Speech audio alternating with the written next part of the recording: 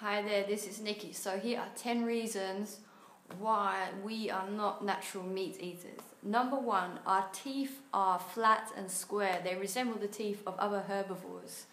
We do not have the teeth that are strong enough or sharp enough to rip through flesh, bones, feathers of other animals. And our ability to chew in a side-to-side circular motion is a unique trait of a herbivore, whereas carnivores chew just in an up and down motion. Number 2, our lack of claws and sharp teeth make it really difficult for us to kill and catch our prey without the help of any tools. Number 3, carnivores have highly acidic stomachs. They have 10 times the amount of hydrochloric acid than humans and other herbivores do. This is so that they can rapidly dissolve and digest the toxic flesh. Number 4, carnivore urine and saliva is acidic.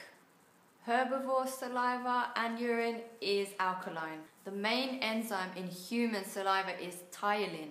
Ptaylin allows us to digest carbohydrates which are only present in plant foods. Carnivores and omnivores do not produce Ptaylin. Number 5, plant eaters' intestinal tract is generally much longer than that of a carnivore's. A human intestinal tract is 10 times the length of our torsos, whereas a carnivore's is only 3 times the length of their torsos. This is so that they can eliminate toxic flesh before it starts to decay inside them. Number 6, all carnivores have a smooth intestinal wall, whereas plant eaters have a convoluted intestinal wall made up of pockets and finger-like villi.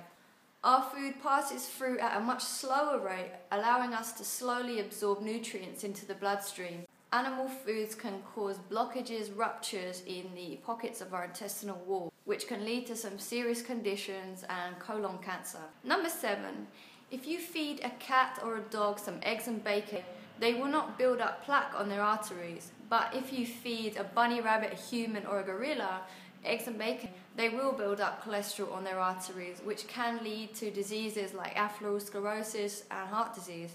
Number 8, unlike cats and other predators, humans have no natural killing instincts. Our ability to kill is not from instinct, but it's a learned behavior. Number 9, carnivores kill their prey and then they enjoy delving into the blood, guts, veins, ears, testicles, brains and guts and so on. Whereas humans selectively breed animals for food. They are killed with weapons and machinery. Their blood is drained because we don't like the taste of blood in our food. They are then beheaded, defeathered, dehorned, dehaired, disemboweled, and selectively cut, ground up, processed, refrigerated, and then cooked, seasoned with herbs and spices, condiments, plant foods, lettuce, tomatoes, mustard, so that it's more desirable to the human palate.